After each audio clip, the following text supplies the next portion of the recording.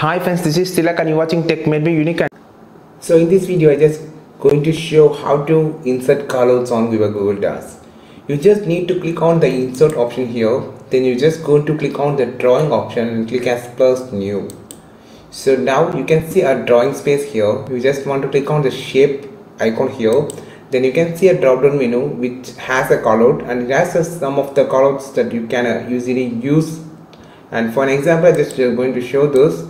You just drag here and you can also adjust the size of the callout by vertically or in horizontally. You can adjust the size and you can also resize the callouts for your use. After resizing, just click the save and close option here. See the callout has been created here and you can write any text on the callouts. So there is a lot number of callout designs. Go to the insert option, click on the drawing and click on the plus symbol.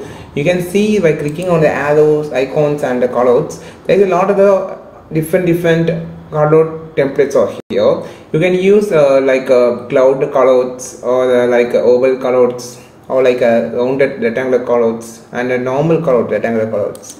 So you can use any specific type of callouts for your project or your document for your purpose of use. So try this callouts on Google Docs and insert your callouts easily by using Google Docs this particular method. And if you like this video, share this video with your friends and don't forget to click on the subscribe button below. If you want more videos about Google Docs, just follow this channel and we will meet our next video with your super valuable content. This is Tilak signing off from Tech Made Me Unique. Have a nice wonderful day.